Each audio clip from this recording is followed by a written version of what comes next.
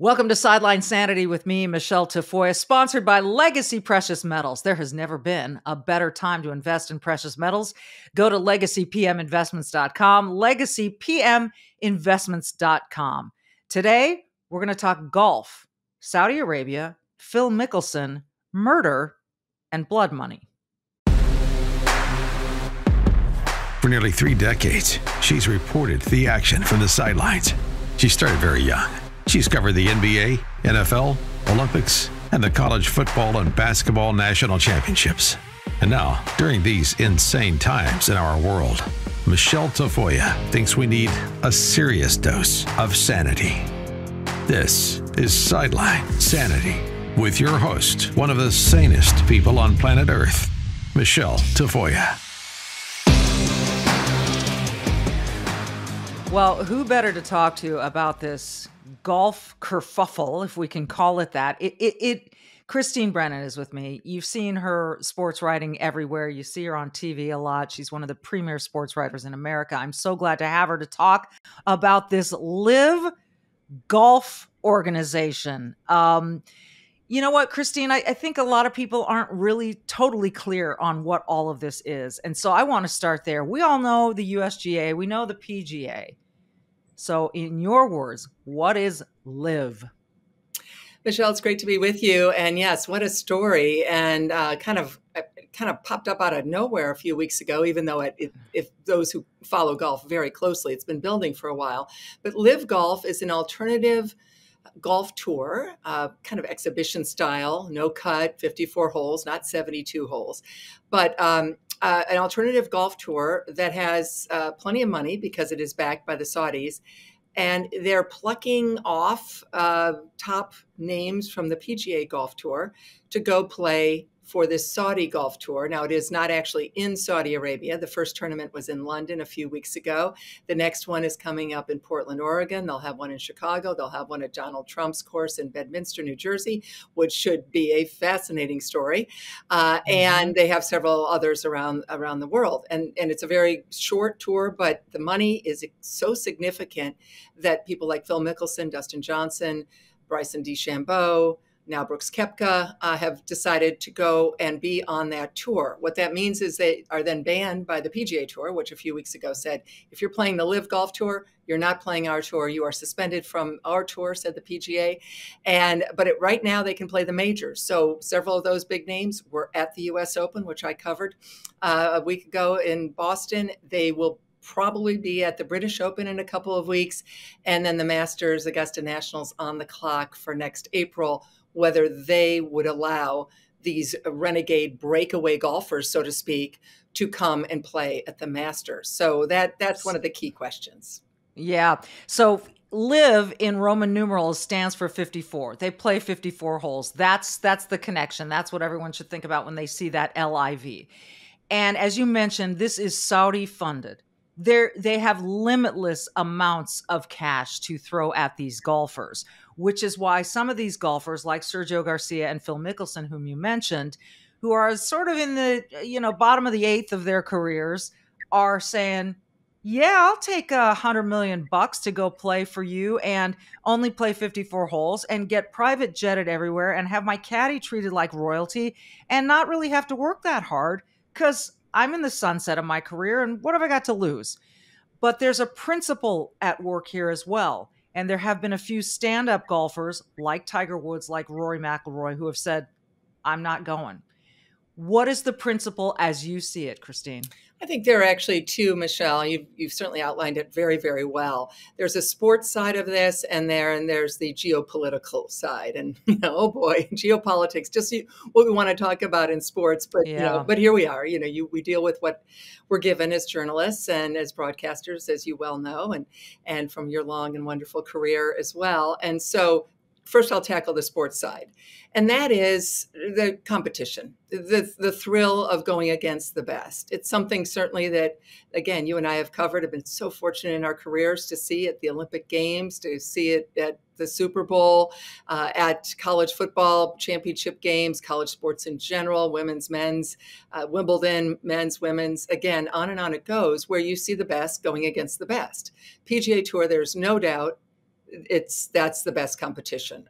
They still have, obviously, most of the great golfers, certainly, as you alluded to, the golfers who are in their prime, as opposed to people like Phil Mickelson or Sergio, who are definitely in the bottom of the eighth, as you said, or maybe what would that be in golf terms, the 13th or 14th hole of their careers. And so, so competitively, just wanting to go against the best.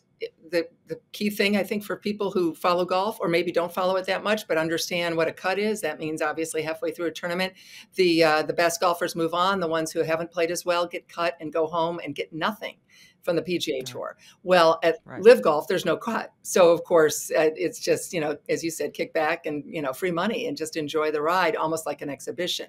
So, and you had people like Rory McIlroy and Jon Rahm speaking eloquently at the U.S. Open last week just about this, about wanting to go against the best, and also the tradition of playing in a tournament that Jack Nicklaus won, Arnold Palmer won, Tom Watson won, just Tiger Woods, of course, has won, that you want to go back to those sites and play those tournaments. That's the PGA Tour's argument, and that's the golfer's argument.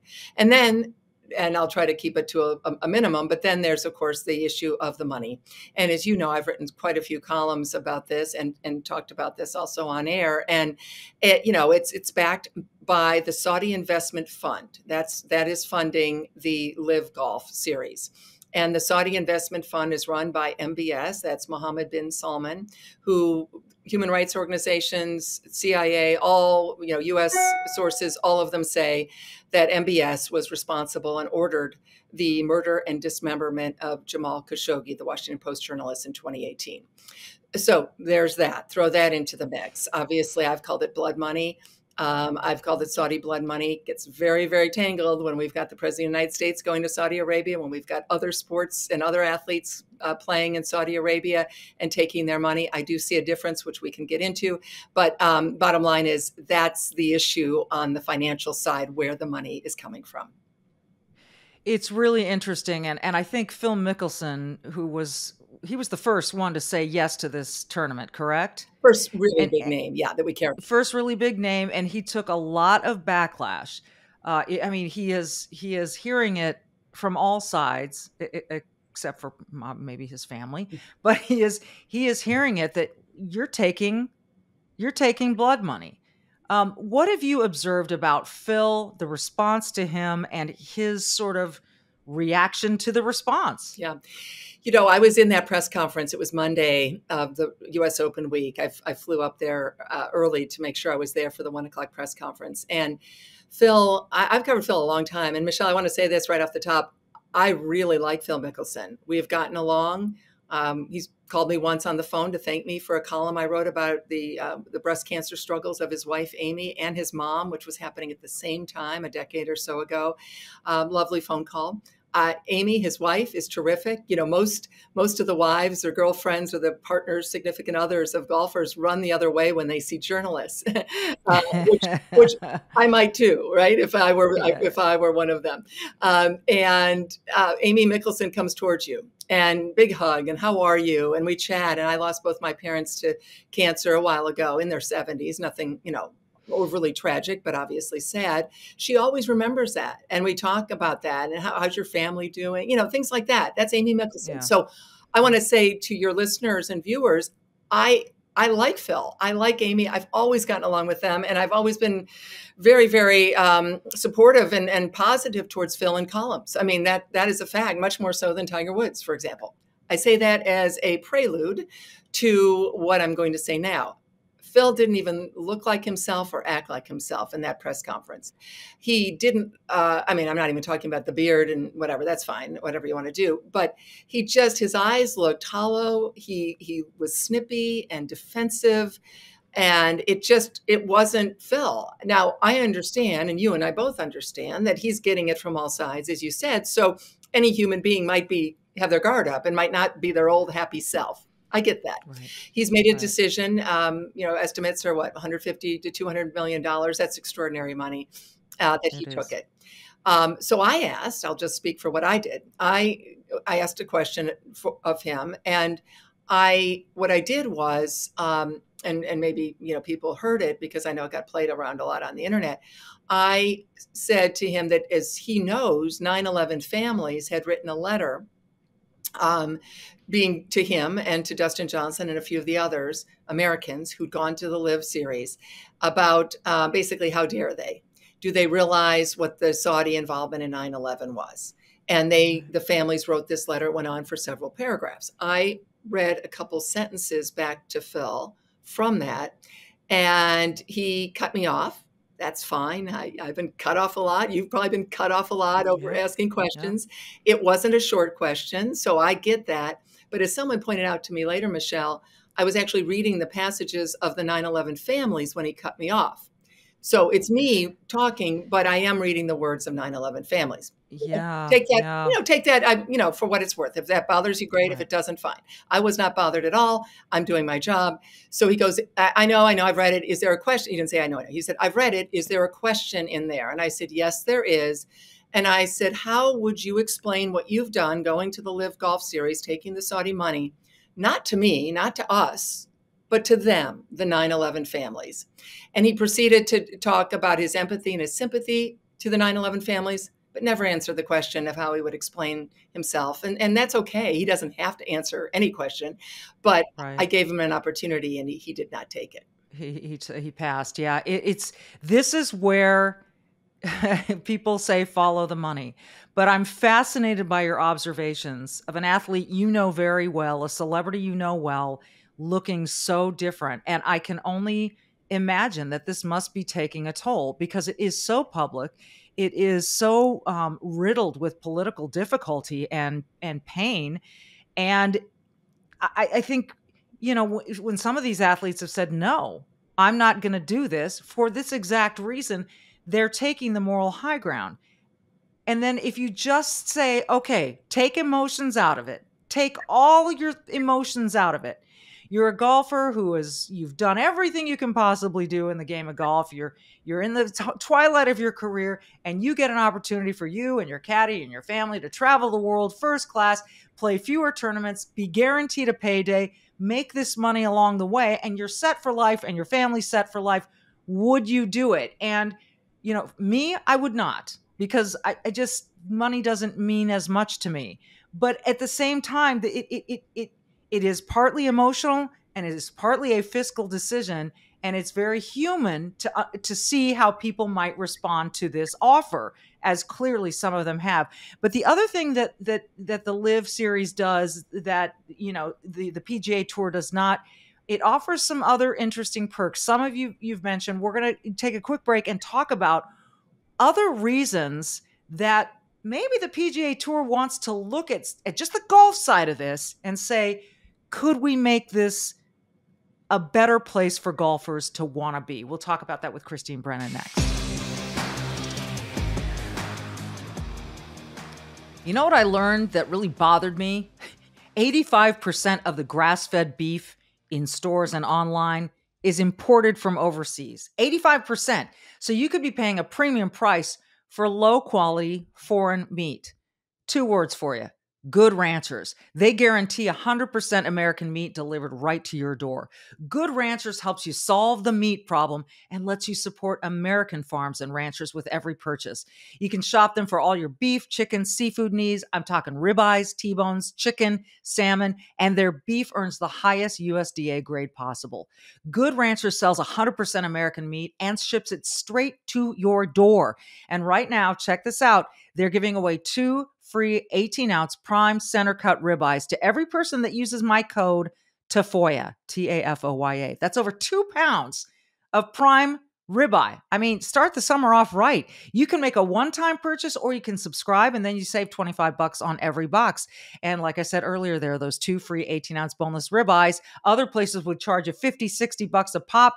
Not Good Ranchers. They're giving them to you when you use my code TAFOYA. They are out of their ranching minds. But this is a limited stock, first come, first serve, so get to it. They deliver the best of American farms and ranches to your door. Make sure you take the time today, right now. Go to goodranchers.com/TAFOYA or use TAFOYA at checkout to get your 2 free 18-ounce ribeyes. Start the summer off right with Good Ranchers, American meat delivered.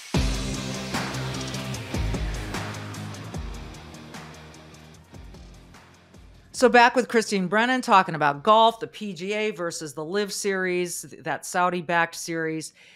My understanding, and you probably know more about this than I do, is that the PGA invited players to have a meeting recently and talked about how can we make this tour somewhere that you want to stay?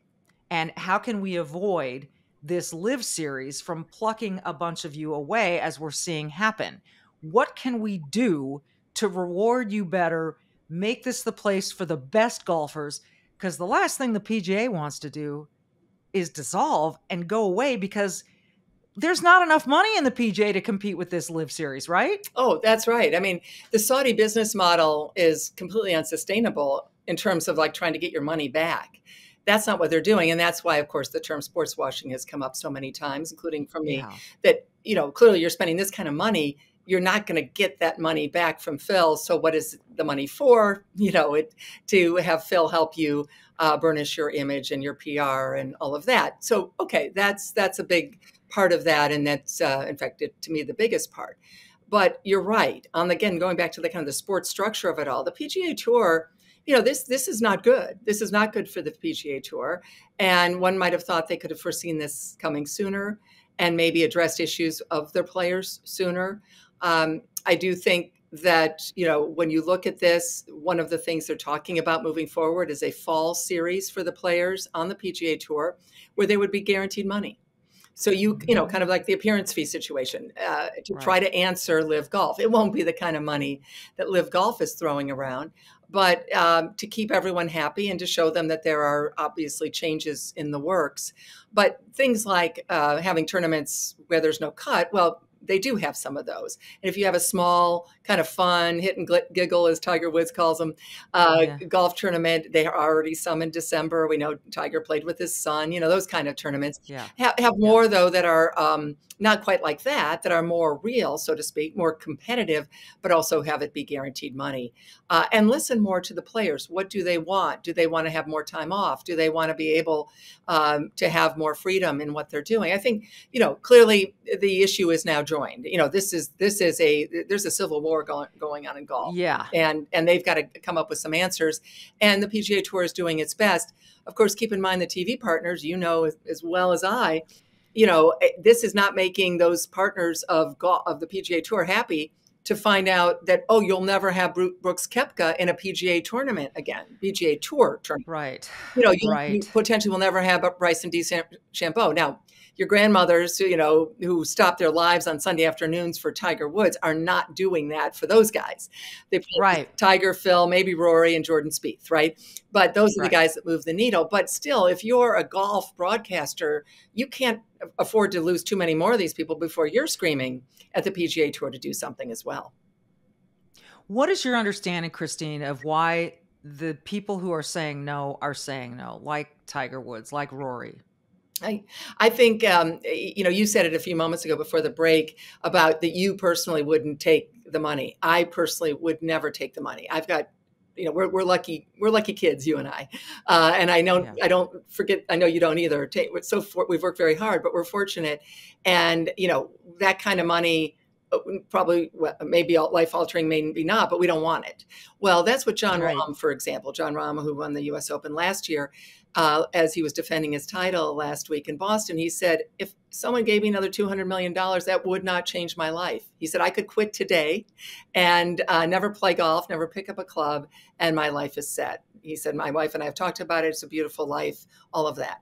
So I think that's part of it, that first of all, they're making tons and tons of money. They're multi-millionaires. Right. And, while I'm a capitalist, you're a capitalist. I believe in making as much money as you want to make. And by the way, Phil has every right to do what he's doing. I have every right then to do my job and to criticize him, right? Yes. So I want to make that clear. I mean, of course, that's capitalism. That's the American way. I'm all for it. But at some level, guys like Rory McIlroy or Phil or Tiger Woods say, I'm doing great. I've got enough. And by the way, Rory's going to make a lot more. Tiger is making a lot more. They have sponsors, obviously, off of the course that pay them too. So these guys are all making a lot of money. And I think they just decided, again, the competition. They want the real serious competition, which is on the PGA Tour. You used a term that we're going to discuss further after the break. It's called sports washing. It's a really interesting term, and you can apply it to the Olympic Games, to the NBA, to China, to this. We'll get into it because this issue is not brand new, and it doesn't seem to be going away. And I keep asking myself, who's going to win, good or evil? We'll let Christine give us her prognostication next.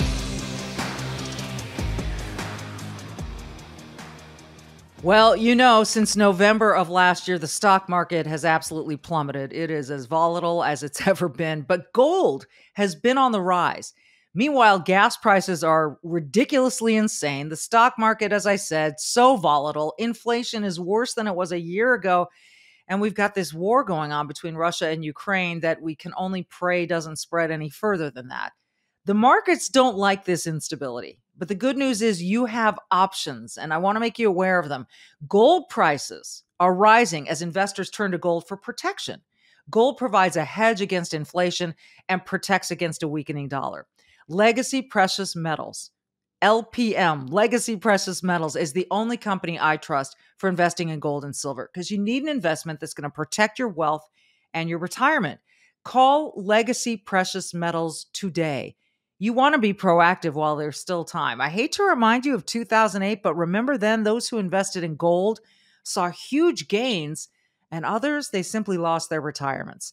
Legacy Precious Metals can advise you on all of your options for investing in gold and silver. You have nothing to lose by giving them a call and just asking them some basic questions. And you can speak to an IRA expert at Legacy Precious Metals at 866-528-1903, 866-528-1903, or download their free investor's guide at legacypminvestments.com, legacypminvestments.com.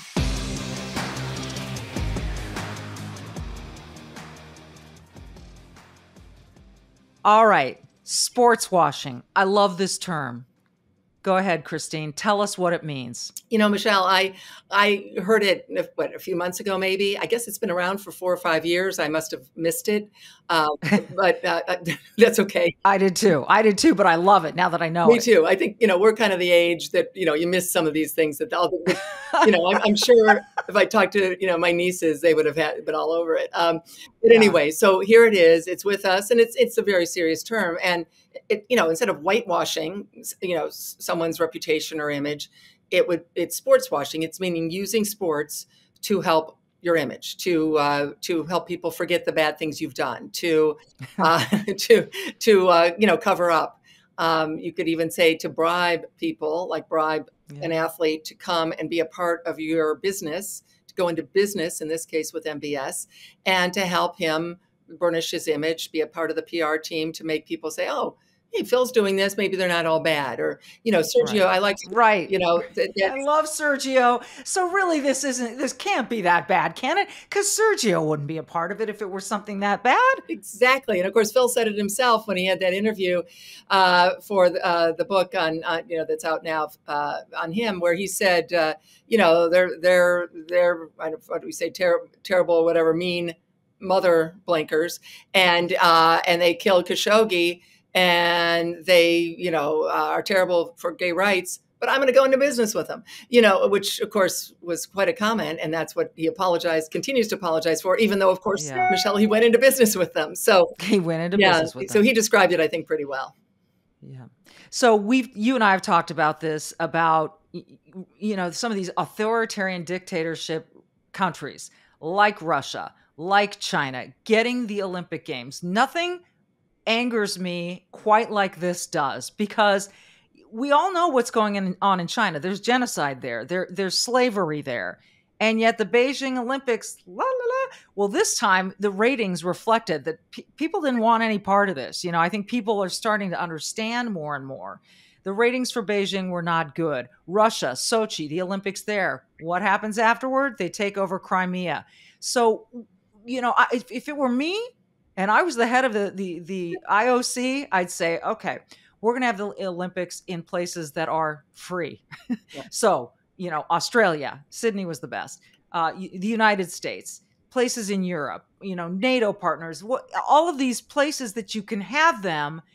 And it just reflects this corruption of the IOC that, again, the Olympics are this bastion of purity and, competition worldwide and coming together and the whole holding hands and all of that in countries where often the far distance people are getting tortured. It infuriates me. Yeah. It infuriates. Why does the IOC do this? Yeah, well, it infuriates me as well. And as you know, you and I have covered many Olympics together and bump into each other and for that second and say hello. And I was in China. I was in Beijing in February for a little bit more than 3 weeks. And I was asking these questions of the IOC. I was asking them about the Peng Shuai controversy, which they were sports washing, covering up, trying to help the Chinese with that. That was basically the world's biggest Me Too story. The WTA tennis player who went on social media in China saying she had been sexually assaulted by a former Chinese top political leader, and then that disappeared, and then she disappeared, and we still haven't seen. She still hasn't talked to the WTA, which of course defended her to the point. Talk about where you look for your role models. The WTA, Steve Simon, the CEO, who pulled out the WTA out of China and losing millions potentially to say no, we're not going to do business with you. So for those who are saying, well, what about all this stuff? Well, not you, but others. There's an example. The WTA said, we don't care. We're going to lose business because we're not going to keep our tennis tournaments in China. Bravo. Bravo to them. What a seminal moment that will be studied 50 or 100 years from now about leadership and doing the right thing, a masterclass in leadership. The reason, as you probably know, but it's probably worth mentioning for a moment, the reason that the Olympics were in Beijing and that I was in Beijing in February 2022 is because 7-8 years earlier, Norway, which was the favorite for the 2022 Winter Olympics, which would have been perfect, as we know, for many reasons, how beautiful it is, obviously, its government, its political stances, et cetera. Norway pulled out, basically told the IOC they didn't want to accede to their demands for more roads and environmental issues like building hotels, things the Norwegians didn't want to do, and went and told the IOC to jump in the lake. So at that point, there were 2 cities left, Michele, bidding to host the 2022 Winter Olympics: Almaty, Kazakhstan, and Beijing, China. And that is why, the very practical reason why, Beijing became the first and only city in the grand history of cities hosting the Olympics, summer and winter, the only one to host a Summer Olympics and a Winter Olympics ever. Only one, Beijing. How awful is that this capital of this reprehensible regime that just so awful. You described it for so many reasons: the human rights abuses, the murders, the atrocities of China. And they get to be the one city and the one country that's hosted both, obviously Beijing in 2008 for the Summer Games and then for the winter. And you know me, I blasted that every which way I could in USA Today, on CNN, on Good Morning America, and I will do that till people take away my last microphone and my last, laptop to write. It was just awful. They should have reopened the bidding. They should have done something. They should have looked at Salt Lake. They should have looked at, in the French Alps, done something to not have that happen. Yeah. And, I left NBC right before those Olympics started, and I wouldn't have gone had they asked me to go for that very reason. But it's beyond. We're going to stay on China for a second before we wrap here, because earlier this week I had on Enes Kanter-Freedom, as you know, an NBA player who was traded from Boston to Houston and promptly cut, and understands and accepts that he will probably never play in the NBA again because of his stance on China and his refusal to back down from criticizing China. He's become an American citizen. He was raised in Turkey. He understands all of this horrid stuff that's going on. And when he was originally, Christine, I didn't realize this. When he originally took NBA courts with shoes protesting stuff in Turkey, according to him, Adam Silver was like, hey, we got you. We're behind you. We support you all the way. When it turned to China and shoes protesting the stuff going on with Uyghurs, et cetera, all hell broke loose for him. And his teammates would say to him secretly, according to him, hey, we love what you're doing. And he'd say, join me. And they'd say, I got a shoe deal. I can't. So the NBA is a big culprit in this thing. And I just wonder, it's such a huge business over there in China, but at what cost? Like, I don't understand how this American organization, the NBA, can live with itself. Why do you think they can? Michele, I'm with you. I wrote a couple columns about this when I mentioned the NBA every time I talked about Peng Shui. So when that story was blowing up last fall into early this year, talking about how the WTA handled it so beautifully, as I mentioned a few moments ago, and how the NBA and others and the IOC, I lumped the NBA in with the IOC. I heard from NBA PR people, they were not happy. I said, prove to me that I'm wrong. And of course they could not. So I'm with you, and I have put my money where my mouth is. I have said it. You have. And I will continue to do that. And I also was very critical of LeBron James a few years ago. Remember when Daryl Morey spoke out on behalf of the protesters in Hong Kong, obviously protesting for democracy.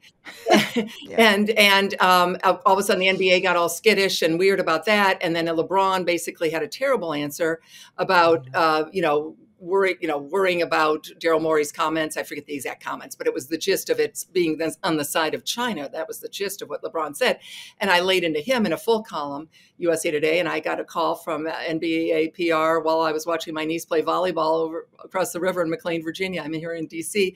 And after I missed one point, I said, I'm going to call you back after I finished watching my niece play. Point is, they were hopping mad. So when people get mad at me and do the whataboutism on Twitter, how dare you? You're focusing on golf. Why not focus on the NBA? Of course, I focused on the NBA when right at this point, I'm at the U.S. Open. I'm covering golf, and so I wish. Last thought on this big picture. What I've written about the IOC, and others probably have too, but I'll speak for myself. The International Olympic Committee has this great gift that Beijing wanted in 2008 and in 2022. Why not hold it out and demand things or threaten to move it and then get action from China? In other words, to just cave into China when you hold this great gift as an organization, the International Olympic Committee, China, NBA as well. I so wish Adam Silver would look at them and say, you need us more than we need you. Yes. And all of a sudden extract some major demands for human rights and all these other things that we're talking about that are sitting there for some league like the WTA, which did it, but the NBA to follow suit, or the IOC, and say no more. Literally, we're going to pull out of China, which I know would be billions of dollars. But you know what? We're going to be dead in 30, 40, 50, whatever years. If someone's 20 watching us and listening, then they're going to, hopefully that's going to be 80 years from now. But we're going to be dead. And what are people going to say about us? For the NBA, for the IOC, this is your legacy, folks. And just doing it for the money, it's going to be remembered forever. And why not actually focus on these things that we're talking about and do the right thing and stand up for those people who are voiceless? The NBA has a huge voice. The IOC has a huge voice in China, and really, really call them on the carpet and hold out that thing they want so dear, that gorgeous package that the Chinese want, the Olympic Games, the NBA, and these organizations, instead of holding it out and asking for those demands, they cave every time, Michele. I write about it and talk about it every time, but it's so darn frustrating as an American to watch these organizations not live up to what we would hope they would live up to, the values, the morals, and the decency of fighting for those who can't fight for themselves. I don't even want to add anything more because that is so well said, Christine, and bravo. And I will support every column. I've got to start retweeting everything you write because it is so hugely important. Like, when are we going to follow the moral compass instead of following the money? I think we'll all be better off. I think people will sleep better and be happier humans if they take the moral high ground. And gosh, I can't thank you enough. I hope that people pay attention to this LIV Golf series and to all of these issues because we demand a lot of ourselves as Americans. We continue to punish ourselves for our own history, and yet it's happening in other places, and we're not saying anything, or we're producing our goods over there, or as you said, handing them the gift of the Olympic Games. Shame on us. Shame on the IOC. Christine Brennan, it's a pleasure, and I thank you so much for your viewpoints today. Michele, my pleasure. Thanks so much, friend, and good to see you and good to talk. Thanks for having me. This has been Sideline Sanity. I'm Michele Tafoya.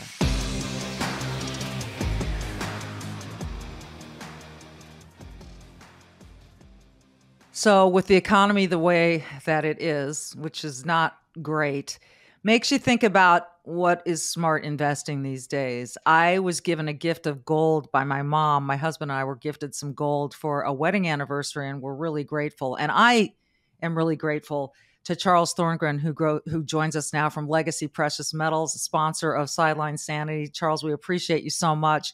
You know, we're hearing more and more about how inflation ain't transitory after all, and it may be here a while. And, you know, food shelves are the lines are longer. This is really, it's not the America I grew up in, and it's worrying a lot of people. So if someone's thinking about investing, what do you tell them? You know, it's an interesting conversation. Investing nowadays, we want to go back to kind of the basics, really, where diversification has always been key. And we hear it. We've been told it ad nauseum, you know, diversify. And then everyone puts all their money in the stock market and wonders why, when there's a pullback, they're in trouble. Diversity means asset class diversity as well. You know, some real estate, some precious metals. These are the things that gives your portfolio the legs to stand through all the storms that will happen financially. And we know that they happen. They happen continuously and they recur. So that's what diversity is truly meant to do. And that's why people used to talk about diversity. So when people see the value of the dollar declining or they see inflation, how do you get the average person like me to understand that gold can still be appreciating or that gold can protect against that stuff? How does that make sense for people? You know, the easiest way to look at it is if you look at gold, right? Gold is the anti-dollar investment. As a dollar gets weaker, gold gets stronger. And we know that because it takes more dollars to buy that gold, just like cars cost more now, right? Anytime you have inflation, the item that you're buying costs more. The difference with gold is that it doesn't devalue. It's considered an alternative currency.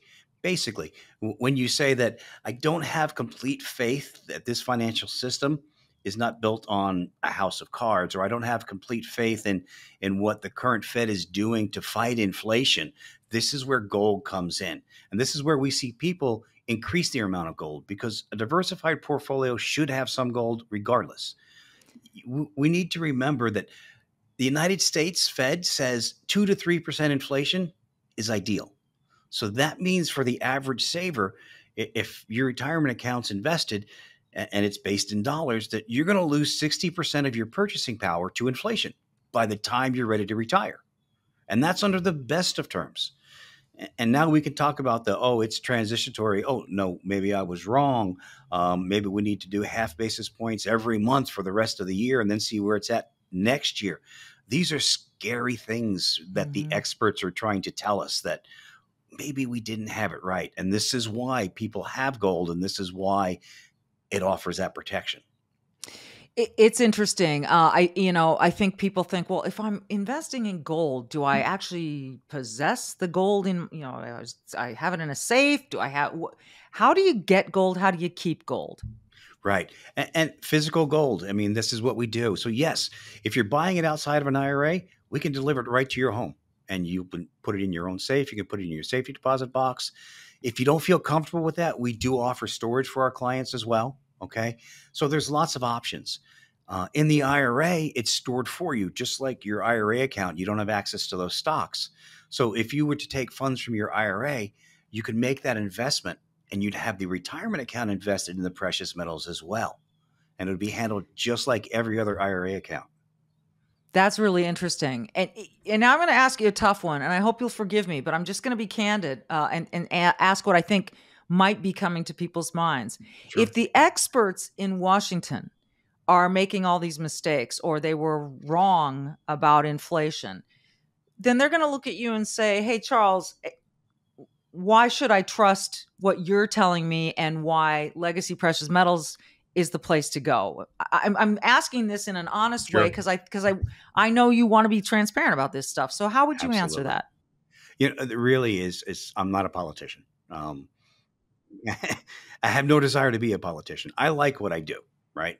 I help people prepare their finances. I help people with their retirements. I help people set up their funds so that their children and their grandchildren have something that's there. This is what I do. This is what I do for enjoyment. Very big in economics. But metals is that thing that it's an alternative asset, right? When I was a stockbroker 30 plus years ago, it was unique kind of then. And then everybody was a stockbroker and everyone had stocks and there was nothing different. There was no protection. Everyone said the same thing. To me, it didn't make sense for everyone to be doing the same thing. If we all do the same thing, then we all fall together. And we know that if you follow the government's direction, you're buying into whatever they want to sell you. Now, it used to be politics was a little different. We've gotten into a place where we can't say that anymore. It's not always for the people. We see that. We see that what they're doing with the economy itself. We know that we have to have something else. And this is why we do what we do here at Legacy. And my history is why people should, give us a call, chat with us and see if it makes sense for them. Last thing I want to ask you about is I remember 2008, and I know a lot of people do. And, that was a crash, and there have been other crashes. But why is it that when the economy crashes, gold has historically risen? I know you said it's sort of the anti-dollar. Right. Is there a way in layman's terms to explain why that happens? It's the safe place. Right. When there's so much risk out there and people are losing so much money, they just want safety. Mm-hmm. So let's look at inflation. We know right now we're running close to 8.5%. Yeah. We can dig some real numbers out there and we can debate that, but we'll just take that number as it is. We'll use 8%. That means everything cost you 8% more this year than it did last year. And we know it's going to go higher because the Fed's already promised us a lot more interest rate raises, right, to fight inflation, but we know it's not enough. When they say things like, we'll try to raise half a basis point 5 times over the next 6 months and see where the economy's at next year, that in itself lets you know you need to find something that doesn't put your livelihood in their hands. They're juggling an economy and the stock market, and it was never meant to be that way. So you have to protect yourself. And this is where gold comes in because it is the anti-dollar. The weaker the dollar gets, the stronger gold gets. And, 2008, I remember after it happened, the people that would call and try to salvage their retirement accounts, and it was a very devastating time. People would call and they would be crying that they can't retire now. They have to continue to work. They're 67 years old and their plans are gone because they lost half their value. And that's devastating, but this is where those who were involved in gold, they saw gold almost double in price. It offset the losses. It offset the losses. So again, Charles is not suggesting that you put all your money in one place, that not even gold, but diversify your assets, and precious metals is a good way to go. And Legacy Precious Metals is the only company I trust when I talk about and do my investing in gold and silver. And you can contact them as well. LegacyPMinvestments.com, LegacyPMinvestments.com. I don't know why you would waste another minute thinking about it. Just talk to them. I mean, just ask them, see what your situation can manage and handle and might require, and just get some answers. Charles, I appreciate your time. Thanks for this. It's been very educational. My pleasure. My pleasure. Thank you.